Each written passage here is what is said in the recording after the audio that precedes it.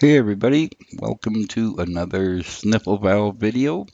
This is going to be a real quick one about Elementor and how to enhance the visibility of the column percentage when you're trying to adjust the sizes of your columns on a layout.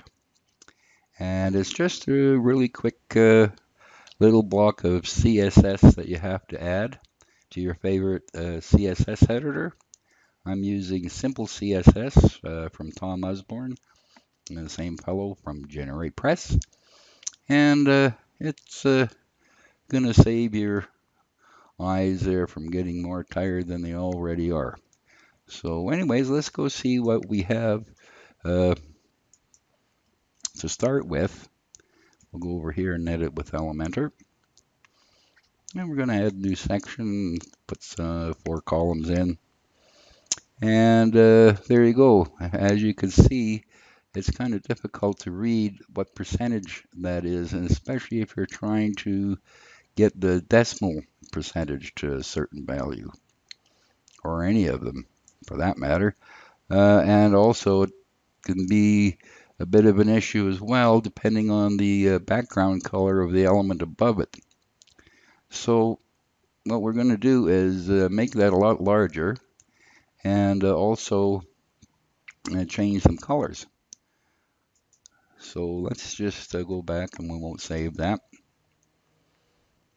And I'm going to come over here to Simple CSS, and I'm going to paste in the code from Notepad++ where I have it saved, and there it is. And that's the selector that you need to target that particular item.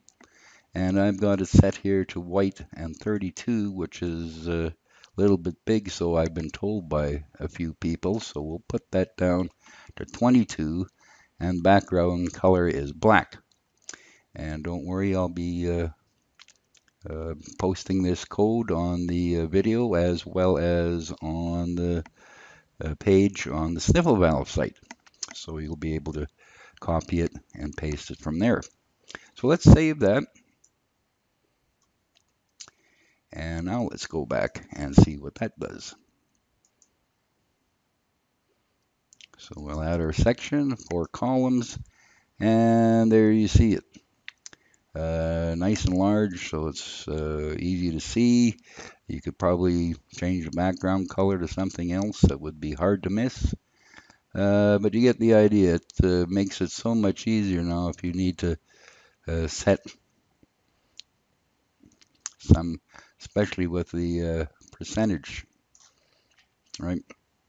So anyways, that was it. The really quick little simple trick, and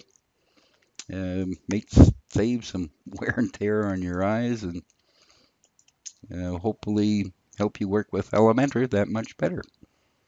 So thanks for watching. Don't forget to subscribe to the YouTube channel as well as here on Sniffle Valve, and we'll see you in the next video. Thanks for watching.